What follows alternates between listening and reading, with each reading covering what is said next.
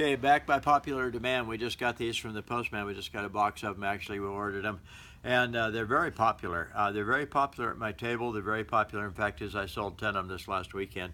And so anyway, it's a credit card knife. This has got a stainless steel reinforcement right here, stainless steel right there. It's probably a stainless steel blade. So what you do here is you put your finger on this side, you put your thumb on this side, you turn it, you pop the blade out, fold the little one in, and I tell people, fold it a few times. It won't hurt it, they don't break, they don't just break. They're actually, the quality on these is really good. All right, so you do that. Make sure the blade is down there like that, and then you take the large flap, this one right here, and you fold it over, and you snap it in, and now you have a knife that looks like this. Okay, it's a credit card knife. They call it that because it kind of resembles a credit card, and you put it right in your wallet.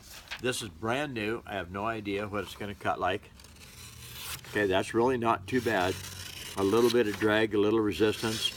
I'm listening for the noise, and the sharper it is, the quieter it is.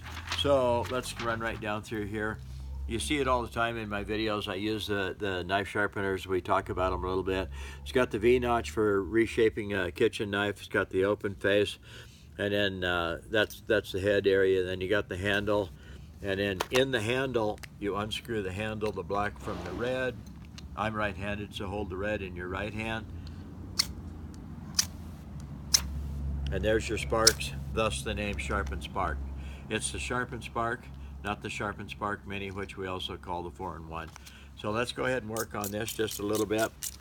Set it down back here by the hilt, go to the point, the tip of the blade, match the bevel, about a 12-degree bevel, let it turn a little bit, and then get comfortable over here.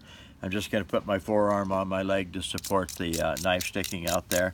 Set it down left, slide it right. Set it down left, slide it right. You can also set it down right, slide it left. You can also, let's go right straight on. It would look like this.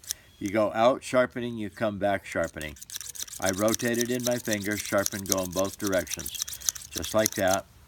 Now we're going to run right on out forwards, just like this. I pick it up a little bit, get it off my leg. Now I can flip it like this.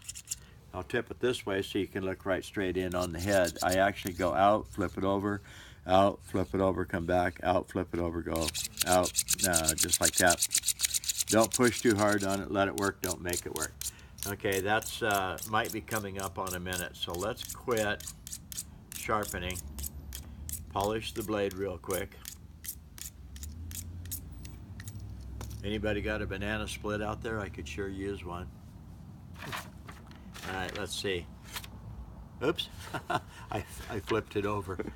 All right, that's actually pretty darn good.